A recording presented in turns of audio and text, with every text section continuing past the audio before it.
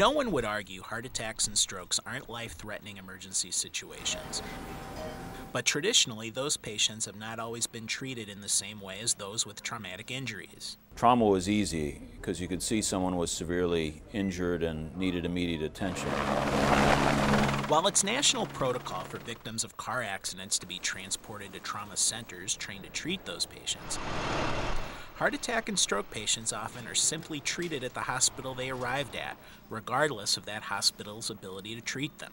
Heart attack and stroke are similarly life-threatening, and the faster care is provided for patients with either heart attack or stroke, the better the outcome will be. That's why Missouri is the first state in the country to recognize this disparity and pass legislation with a time-critical diagnosis task force, equating stroke and heart attack to a trauma. Those three have recently been put together in the state legislature as critical events that we need to get people to the appropriate center, trauma center, stroke center, as such, as quick as possible.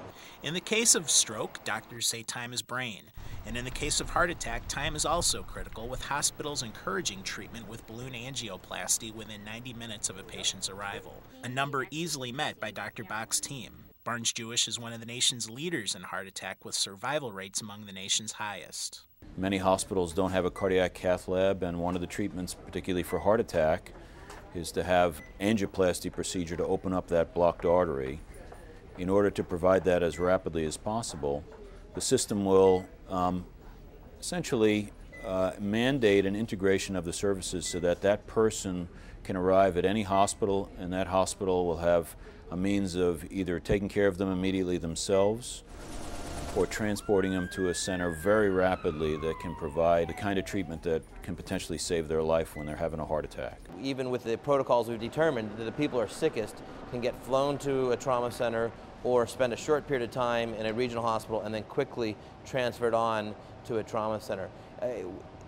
Maybe not, we can't get everyone, especially from rural areas, here in an hour, but the idea is still to get them here as quick as possible, because mostly the interventions they need can be done at the higher level trauma centers. Dr. Scher and Dr. Bach are members of the Time Critical Diagnosis Task Force in Missouri. While the law went into effect in 2009, final implementation of the law should be in early 2010.